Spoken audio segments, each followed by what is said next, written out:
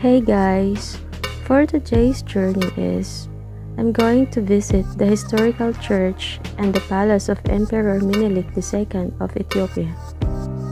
While we are heading out there, I'm going to tell you some facts about Emperor Menelik. Please stay tuned.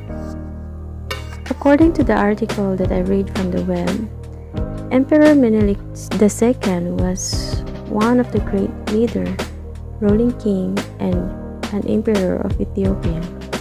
He became an emperor of Ethiopia in 1889 after his army defeated Italian forces at the Battle of Adwa in 1896. During Menelik's reign, Ethiopia became independent as his strategic alliances. The success in battles and Ethiopia's independence was recognized by the Italian and other European countries that were colonizing Africa. Now we arrive at the Orthodox Church that built by the emperor. The Ethiopian Orthodox Church also believes the Holy Trinity, the Father, the Son, and the Holy Spirit.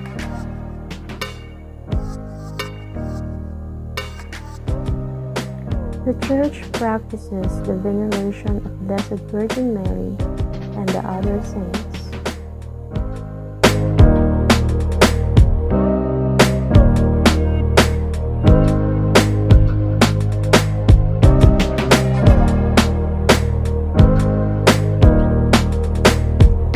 Now we are entering the St. Mary's Church.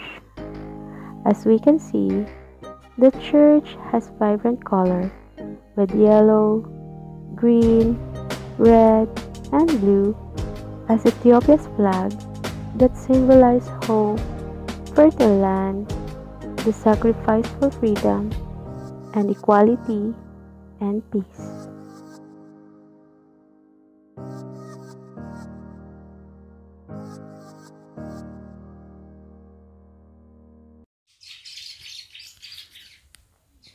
The place is so quiet and pleasant.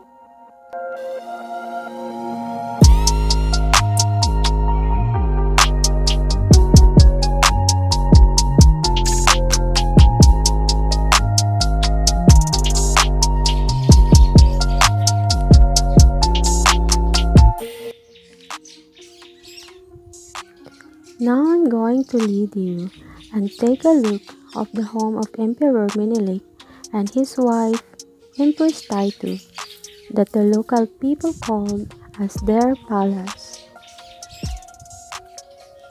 Let's come with me.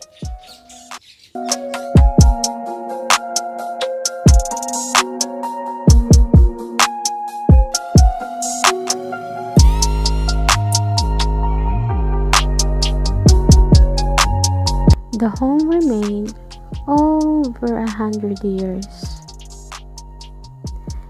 This is made of soil excavated from land where the house is built. The soil is made of additives like rice husk, paddy straw, and many more.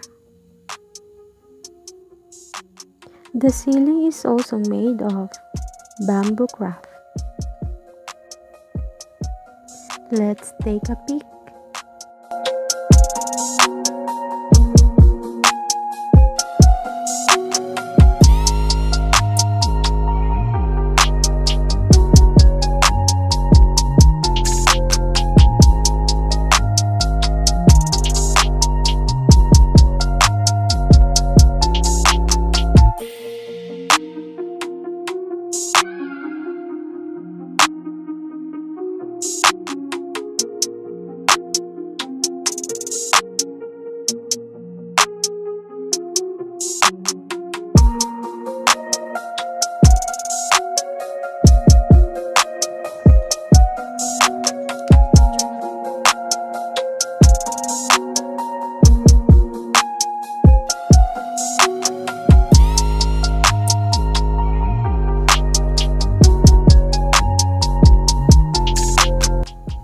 Here outside looks nature green, and cool.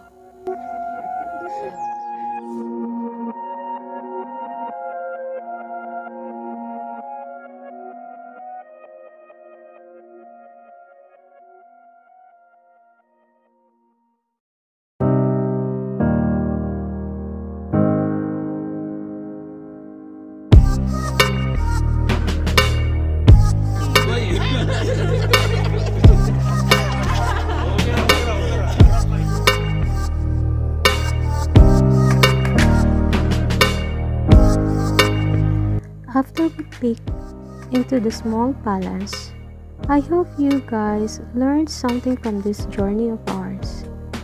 Thank you for watching. See you on my next video.